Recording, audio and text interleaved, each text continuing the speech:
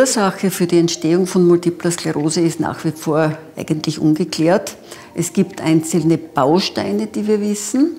Wir wissen, es gibt eine genetische Disposition, also eine spezielle Eignung, eine Autoimmunerkrankung bzw. MS zu bekommen.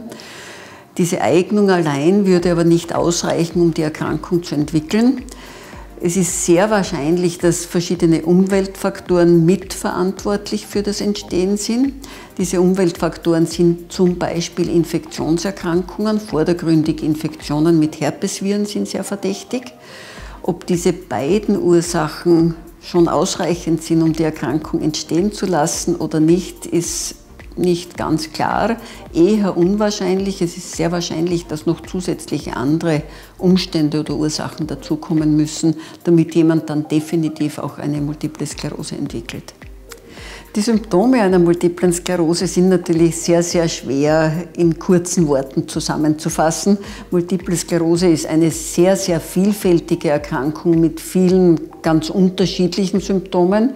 Die Erkrankung kann ja prinzipiell an jeder Stelle des Zentralen Nervensystems auftreten und damit natürlich auch jedes Symptom machen, das als Ausfall von Seiten des Zentralen Nervensystems möglich ist.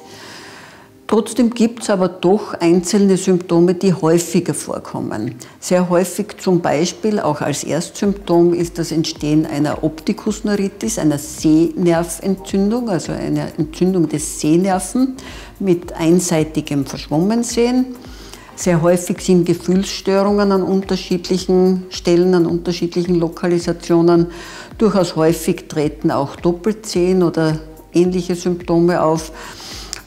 Die Gangstörungen, die motorischen Symptome, die Schwäche in den Beinen, die Unsicherheit beim Gehen sind durchaus häufige Symptome, eher bei den schwierigeren Verläufen. Häufiger allerdings wirklich sind die genannten Augensymptome. Die Medikation in den letzten Jahren hat sich eigentlich explosionsartig entwickelt.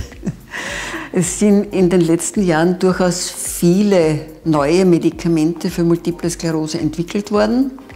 Wir haben an und für sich schon seit fast 30 Jahren Medikamente zur Verfügung. Das sind also vordergründig die Interferonpräparate und das Glatiramer-Acetat, die schon sehr lange in Verwendung sind. Und wir haben in den letzten Jahren doch eine ganze Reihe von durchaus potenten Medikamenten dazu bekommen, die die Erkrankung sehr gut unter Kontrolle halten können, durchaus gut behandeln können. Also wir können mittlerweile durchaus einen großen Teil der Fälle mit Multipler Sklerose so behandeln, dass die Erkrankung zumindest nur wenig Aktivität zeigt. Ganz heilen allerdings können wir Multiple Sklerose noch immer nicht. Ja, die Frage zum Einsatz nach Cannabinoiden kann man eigentlich sehr exakt beantworten. Man muss nur zwei Dinge trennen. Zum einen gibt es Kausaltherapien der Multiplen Sklerose, also Therapien, die die Erkrankung selbst behandeln und die Aktivität der Erkrankung niedriger machen. Dafür sind Cannabinoide ungeeignet, dafür werden sie nicht eingesetzt. Es gibt aber sehr wohl eine Wirkung von Cannabinoiden, die MS-Symptome bessern kann, und zwar die Spastizität. Spastizität ist eine Erhöhung des Muskeltonus, also der Muskelspannung.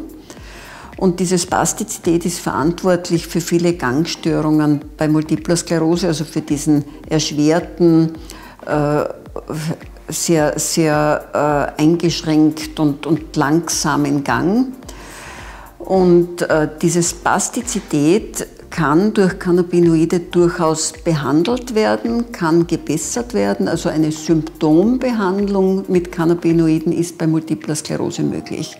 Prinzipiell eingesetzt werden Cannabinoide natürlich auch für andere Indikationen, also zur Schmerztherapie zum Beispiel.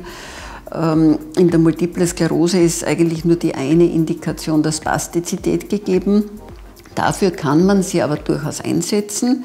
Allerdings sind Cannabinoide für die Multiple Sklerose, also für Spastizität bei Multipler Sklerose, keine Erstwahlpräparate, sondern Präparate, die man in zweiter, in dritter Wahl einsetzt. Zuvor würde man die üblichen muskellockernden Medikamente verwenden. Cannabinoide unterliegen ja einer Suchtmittelverschreibung und sind deshalb also im Einsatz natürlich nicht so verbreitet wie die Medikamente, die man in erster Wahl einsetzen würde.